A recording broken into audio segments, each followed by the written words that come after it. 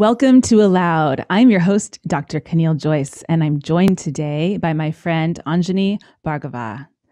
You may have met Anjani in our previous episode where we talked about teams in the broadest possible sense of how teamwork is actually built into our DNA, the role of trust in teams, ways that the challenges we face in the teams we're in at work, those can really be very hard to go through. And Anjani offered some very practical ways of understanding those dynamics, how to lean into them for our own growth and to improve the health of the teams that we're on. At the end of that conversation, Anjani began sharing with me some thoughts that you're going to get to hear today. We're going to share that clip in this episode. And those thoughts specifically were around turning your family into a high-performing team. A high-performing team in a very kind of humanistic sense as well. This is a team that, well, she'll tell you more about it, that trusts each other, that works well together, that can make decisions, move forward, and really co-create the life and the impact that you want to have. So both of us are mothers of, elementary age children. We are still in lockdown. I think both of us, at least, your kids are still home, Anjani? No, they go to school. They're now in school. Woohoo. Yeah. Yeah. So it was a little back and forth for a while. Yeah. And my daughter just began attending 2 days of 3-hour-long kindergarten last week. So I'm getting used to that. And honestly, it freaks me out because it means I need to be much more organized getting her out the door. So we're here today to deep dive into how to turn your family into a team. And family could encompass you in a coupledom relationship. It could encompass you with your family of origin, your parents, your brothers and sisters, aunts and uncles, extended family, whomever you consider family. I know for a long time, really, I had two families. I had my blood family, and then I have my friend family. And some of them are so close that we literally, when we shop for houses, we're like, where are they going to sleep? Because that's how close. So I think I want you listeners to just think of, who feels like family to you, whatever the state that relationship is in. And Anjani is going to share some of the methods and things that she's done inside of her own family to create this really beautiful system that I know is going to have a lot of positive impact for you and each other and also in the world. I'm so excited to learn from you. I also brought here, if you're watching this video on YouTube or on aloudpodcast.com, I brought 3 of our 4 family notebooks that we've kept over the years, starting with my husband and I when we were dating, of our visioning and our goals. And so fun to have these finally unpacked because I'm moving in. And I'll dive into those and share some personal stuff too. So Anjani, thank you. Back to the show. Remind our listeners, please, who you are, what you're about, why you're here. Well, I'm here because I absolutely love you and love what you're doing in this world. Who I am a mother of 2 young girls, 6 and 8. I work with CEOs and executive teams as a coach and as a culture changer. And who I am, I'm a human. Yes. Good for you for knowing that. Yeah, right? Yeah. Oh, awesome. Okay, so let's begin with, I see in the corner of your screen, there's mostly there's a plant behind you and there's, it looks like a whiteboard, but I see some writing. What does that say? Because I know there's a story there. Yeah. So I'm not a big, put words up on your wall kind of person, but this exists. My husband put this up in our bedroom because he was so moved. It says, life isn't about waiting for the storm to pass. It's about learning to dance in the rain. And I love this quote. And if you really knew me, you would know that I love getting mugs with quotes on them. But this particular quote sits on my wall. And the story behind that is my husband and I met at a wine tasting festival, and we live in Chicago. So, torrential summer thunderstorms, and the sky turned green. And we were like all the What way does out that in the field. mean? Oh, When the sky turns tornado warning. Yes, yes. Oh, And me, little me, who's from LA, when I first moved out here, I was like always watching for green skies because it's so scary. oh my gosh. So the sky turned green, and they were shuttling people back to the main center. Mhm. And he said, well, it's just rain. Do you want to walk? And he's like, we're Indian, like monsoons and stuff. And so that got me to laugh. And we were walking, and he starts belting out Bollywood music, like singing songs. And again, fun. if you knew me, like I'm a pretty serious person. Like my life work is to dive into play and silliness, and my husband is all play and silliness. So life work meaning it's not how you naturally orient. Correct. It's your journey. Okay. It's yes. my journey. Yes. It's like the thing I need to keep chiseling into. And there was this big giant noise, like a kaboom kind of noise.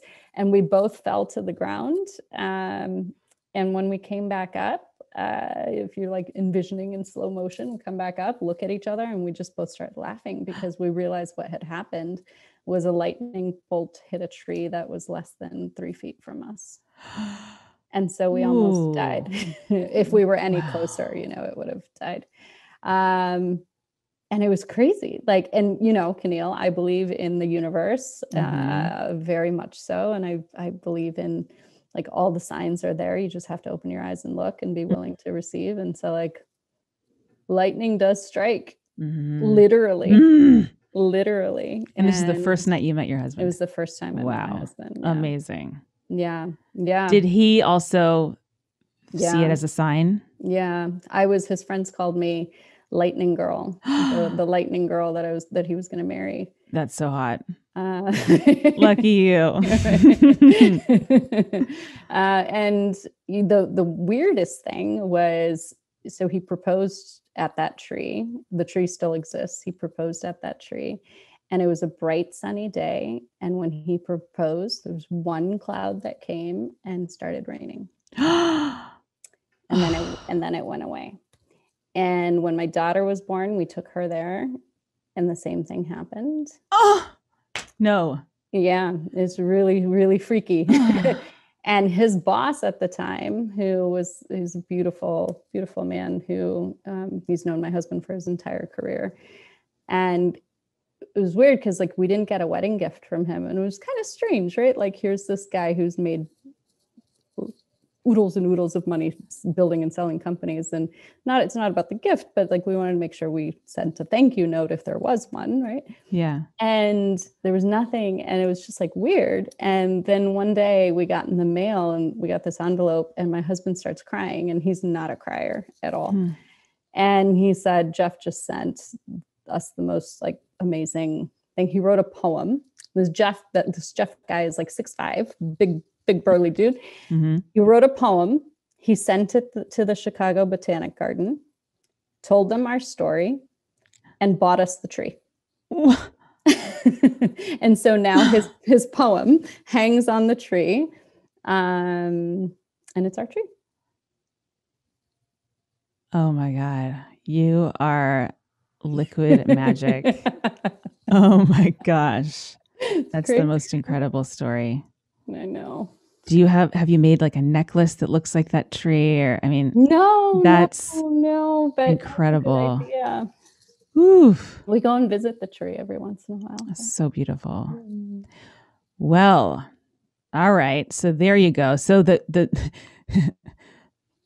quote on the wall to remind you of that special, pivotal sign from the universe. And the quote on the wall to say trust in the universe, and it's all about how you look at it.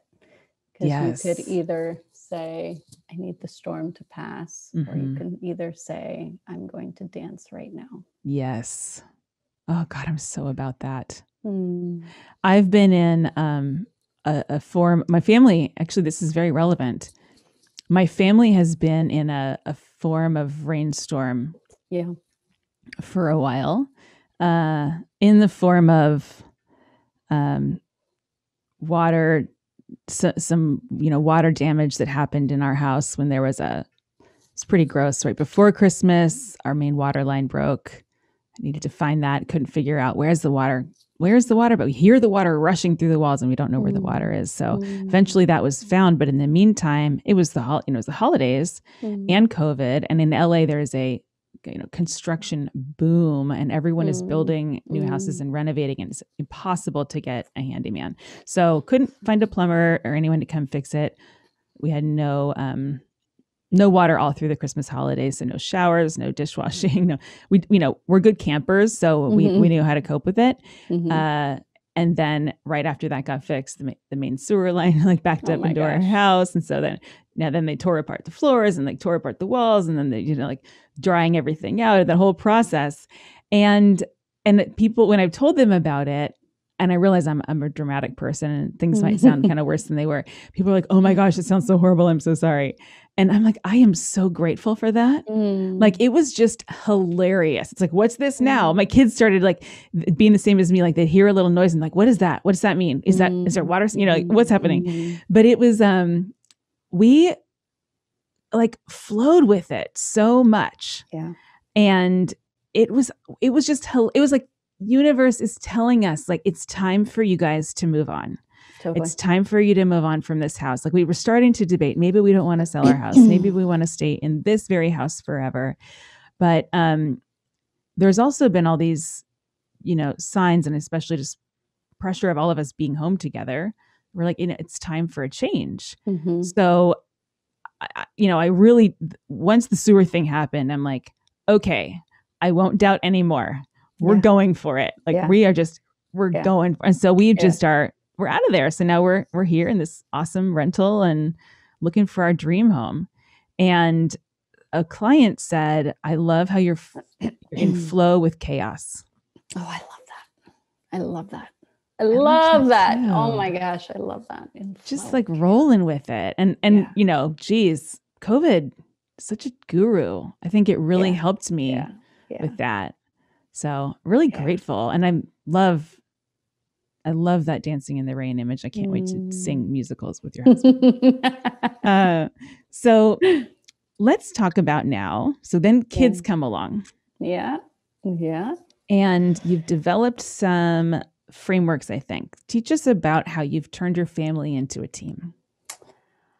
I don't think it was intentional, but I think it's just evolved, and I think it can be intentional. So I don't know if there are any frameworks, but I can just talk about some of the things that we do. So as I said in the last episode, we created, I just wrote down things that were important and really simple. And again, it just kind of came through me. There wasn't a big planning session. There wasn't what are our family values, yada, yada, yada. Because my husband and I tried to do that, and it was a lot. And it's a lot when you just articulate it. But I think the first thing I would say is when something wants to come through you, just let it come. And so I remember I wrote down on this little yellow sheet of paper, the small notepads. And it was just respect my family, respect my body, respect my mind, respect my house, respect my earth, something like that.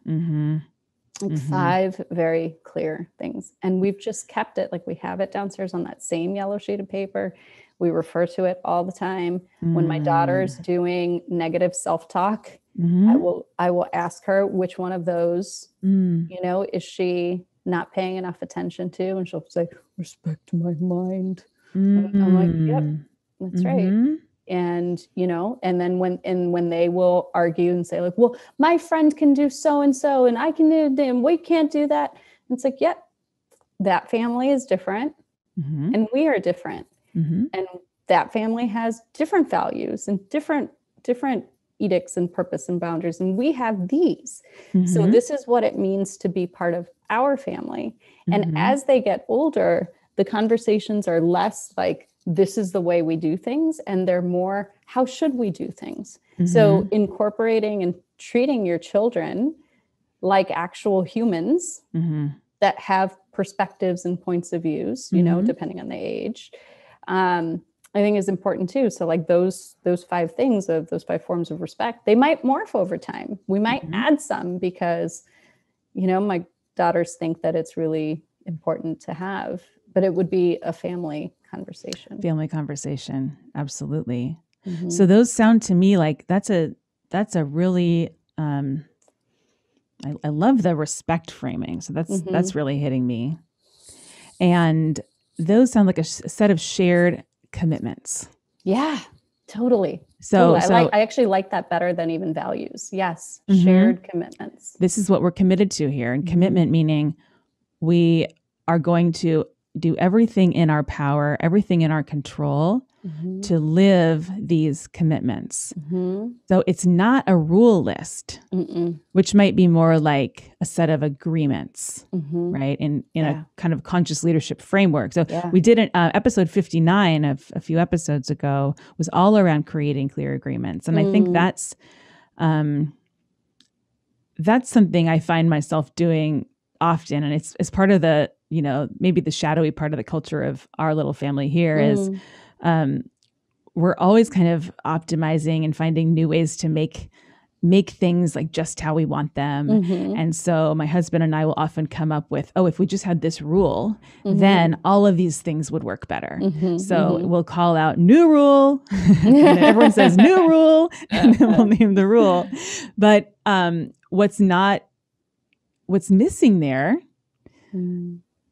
because as an Enneagram type 4, there's always something missing. What's missing, you know, that set of clear commitments. So we have values, kind of our North Star, but I love those commitments. So if somebody like myself or a listener wanted to approach that, I know it came through you, but how, if we have that intention, do you have any recommendations for how to get just there? Have a conversation with all the members of your family, of your team, and say, what's important to each of us and why is it important? And what do you want to live by? And you're right, like an agreement would be clean your room, right? Like clean your room at this, you know, by this time, this should be done. And a commitment is we respect our house.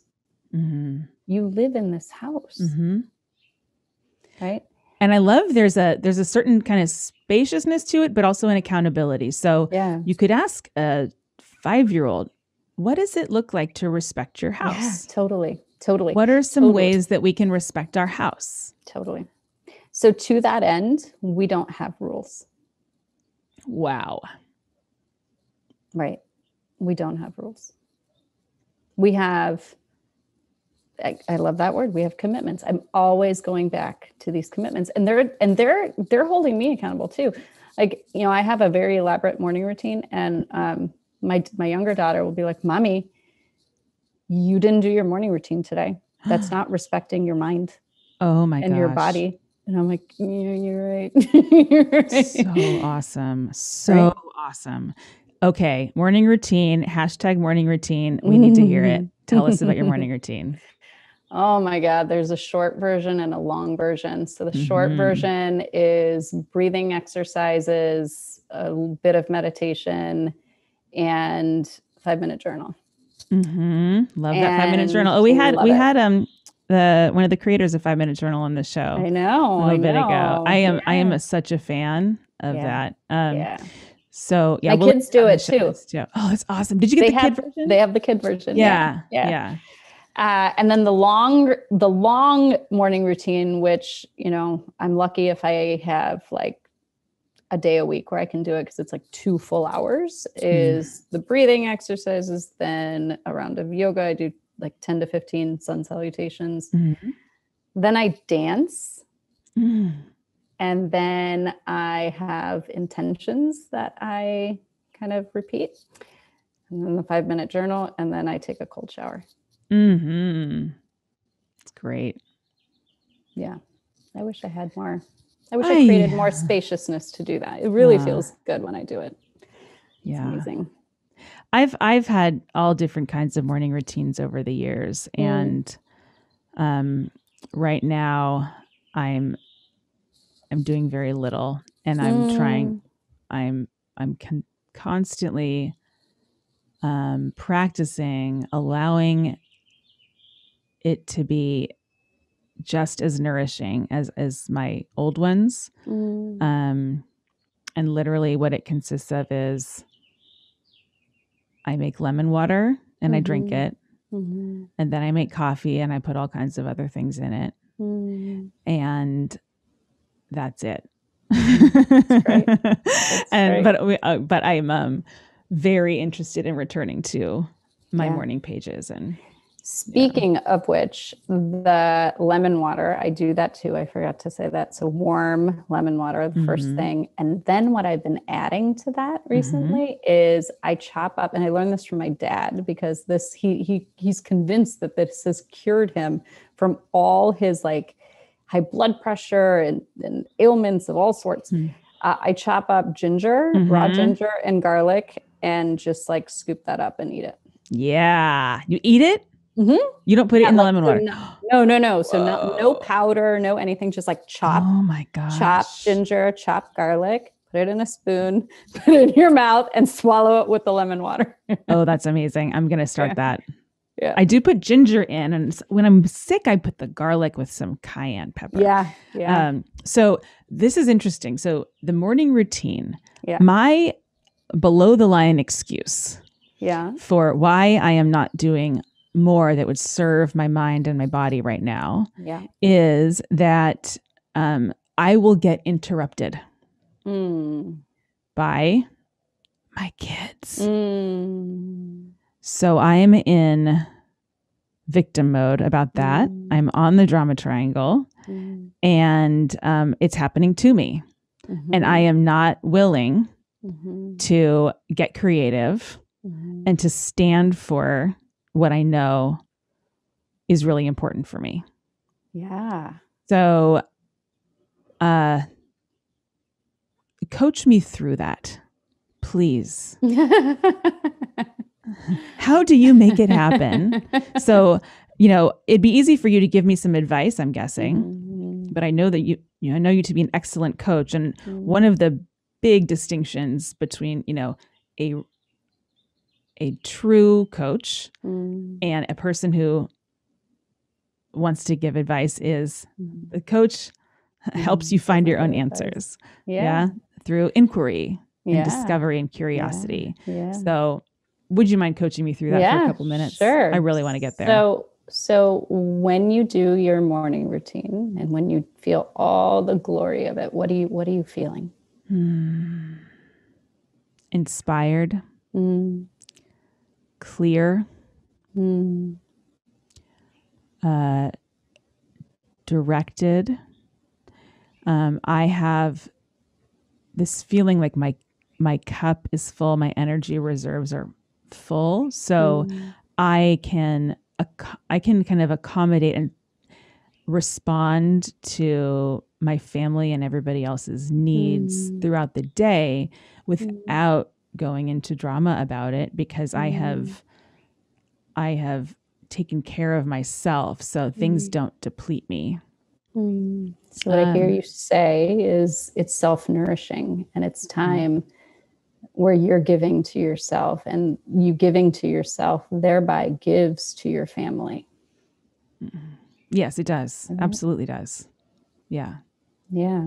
And so what I also heard is that then the reason that your excuse for not doing it is that the kids interrupt you. Yeah. So when I sit down to meditate, for instance, I have not recreated a beautiful meditation space like I used to have. So I make myself unhappy by telling myself it's not beautiful. And I feel nervous when I sit down to meditate, anticipating interruption, and I become a little hypervigilant, like listening for any noise outside my door, which might indicate that someone's coming to barge in and ask me a question or something. What do you get from that? What are the goodies I get for being in drama about it? Or just some of those things that you said. So you're in anticipation, waiting for the kids to interrupt you. You are looking at the space saying, oh, and there's some self-criticism and self-blame that I hear. So how does that serve you? Because I do fundamentally believe that we don't do anything that is out of service for us. It's just mismatched, right? So how does that serve you? Well, it buys me an extra hour of sleep in the morning. I'm a night person. And so it's, if I go to bed early, I will wake back up again for many hours. So I've found that my own rhythm works better if I go to bed a little later, like 11. And then I kind of naturally wake up at 6:30 or 7. Unfortunately, that's like also shortly before my own kids wake up. So sometimes I beat them downstairs and I make the lemon water before they get there. But that extra hour of sleep, like I'm really trying to, I'm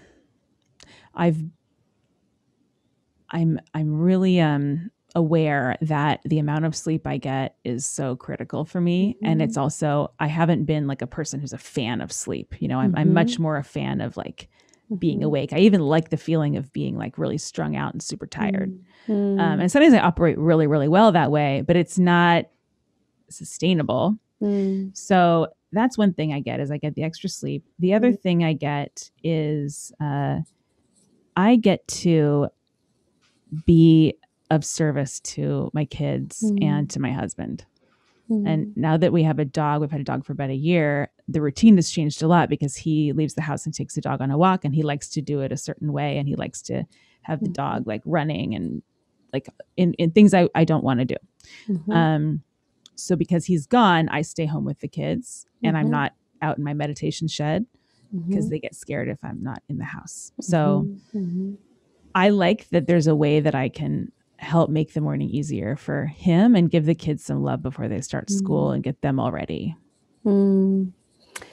So as I hear you, what's interesting to me is when I asked you, well, how do you feel when you do this? And what I heard was a lot around, it's my self-care, and I'm giving to myself so that I can give to others. And there was this balance between, you know, for myself makes me a better mom and wife.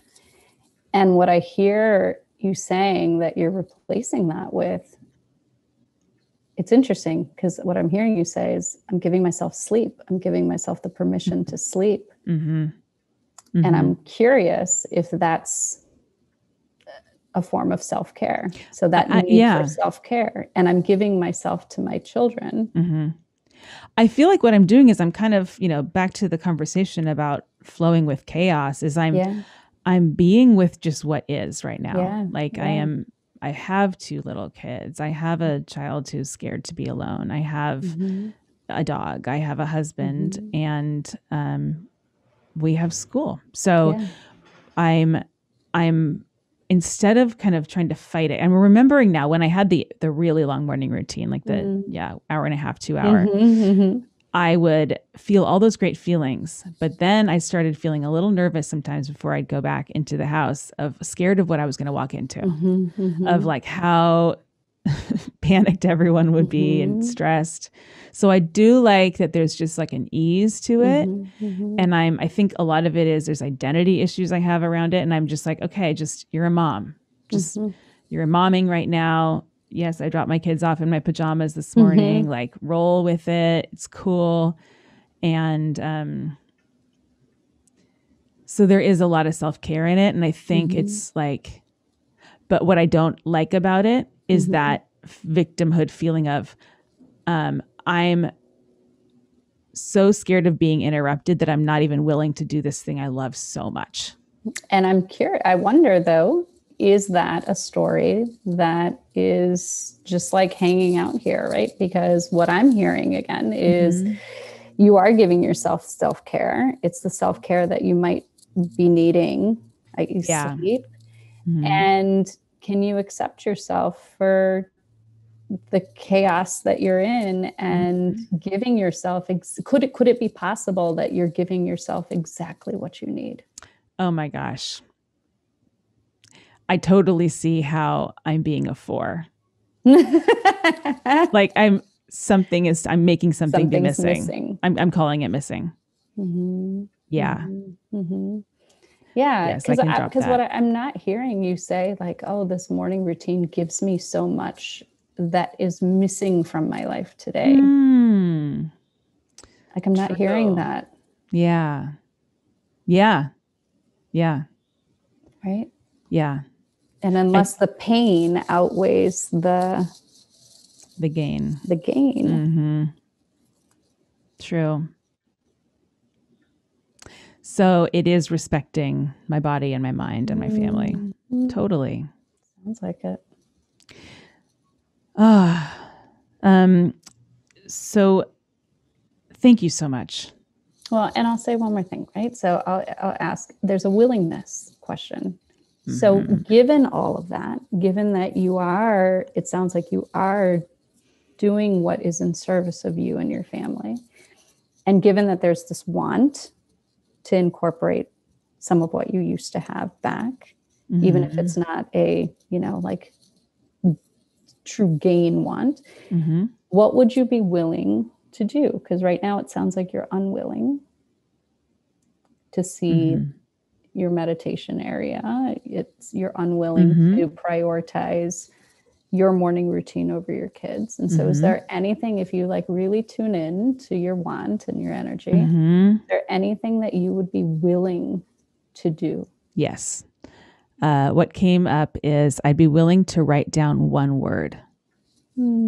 So that's a substitution for 25 minutes of journaling that feels like interesting, and like I really learn a lot and discover a lot by having that constraint. And then I could put them on little Post-its and stick them up in the kitchen, because that's where I'll be probably when the word comes to me. And it's just an opportunity to tune into like what wants to come through me that day. Yeah. And in doing that, would you feel that self-care and that self-nourishment so that you can then go and provide to others as well? I don't know, TBD. What I do feel, in a certain sense, yes, because I do feel my creative energy come up there, and it's more like it's play. And I actually like that it is public inside of our family, and it's me like having a ritual that is creative that the kids can see and we can talk about, and maybe they won't care, maybe they'll tear them off the wall, but then I'll get tax. I'll get them tax. Yeah, awesome. I love it. I'll play with that. I'll report back to you. That would be great. I'll report back to all of you. So Anjani, thank you so much for that beautiful coaching. This is what I love about what we just covered there, is it underscores how interdependent we are in our families, and how teamwork is really this integration of the we and the I and the it. And, the we being all those relationships in my family and how we operate as a family whole. And, what it would take for me to create space and boundaries as a way to be of service. Like, so that would be like how does our family operate around boundaries? And then the I being me doing that, me having that time and space, and all the inner work that I'm trying to do here with Anjani's coaching to get myself to that place where I am showing up whole. And the it, of course, is just the morning routine. So morning, there's so much stuff about morning routines, and we've covered it. Like episode 43 was all about morning routines. Episode 44 was Alex Icon, who created the 5-minute journal. And I'm really into it. But I think sometimes in this busy commercial world, we get so tactical, and it's about buying a bunch of products. Totally. And but so much of showing up as a whole person so that you can really be a team player is the inner work. Like the morning routine is, could you create the space for yourself? And are you willing to let it evolve? And willing, like that's the operative word. I love that word so much. Like everything can be boiled down to that, right? What are you willing and unwilling to do? If there was no right or wrong, but just what are you willing and unwilling to do? if you were allowed to do anything you wanted to. Totally. Yeah. Totally.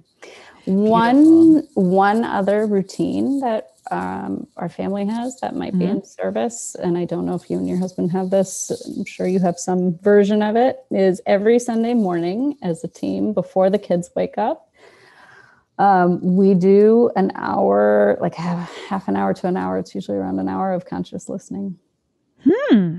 Yeah. And we How learned does this that work? at a CLG couples retreat. And it's like you're in forum and the most important person is just listening to you. And for my husband, who always wants to solve things, it's really taught him how to listen. And so we check in, with body sensation, feeling state, and next thought. And then we just do a round of, if you really knew me, you would know that. And we just listen. And sometimes we, like the person says something, it's like, oh, of course that's what's on their mind. And sometimes it's like, whoa, I didn't even know that was swimming around. And, you do increments, and then the other person says, what I heard you say is, so then, there's that exchange. But it's lovely. It sounds kooky to say, but it's lovely. And we've been doing it now for like 18 months every Sunday. Wow. And it's lovely to be heard. It's lovely to have space held by your partner. And yeah, it's brought us closer. And then our kids see us doing it, right? So they'll wake up at some point in between. And so I think that's important too. It's all those things that little ones observe. Yes. Right. Yes. So beautiful. Yeah. Well, we're nearing the close. So I would love if you could share with our listeners how they can get in touch with you, follow you, learn more about your work. I mean, I a gazillion questions I could continue to ask you about this topic of family as team and how you create it. I mean, the architecture of that is so beautiful. The commitments, but no rules. Wow. Poof, mind blown. And I want to know what's in those books of yours that you shared. Oh my gosh. Yes. Very curious. Well, this is one of our I'll just real quickly show you. So this is one of our favorite ones because this was, while we were planning our wedding, this was my journal for when we would have conversations together. And sometimes, we have a kind of sometimes frustrating pattern sometimes of debating and rehashing the same things again and again and again, trying to make all these decisions about our life and where are we going to live and who are we about. And things can become existential quite quickly, which is super annoying. So now that we capture it in a, some sort of like a graphic form or a mind map or a chart or a table, I bring this stack of notebooks when we're going to have one of these big conversations.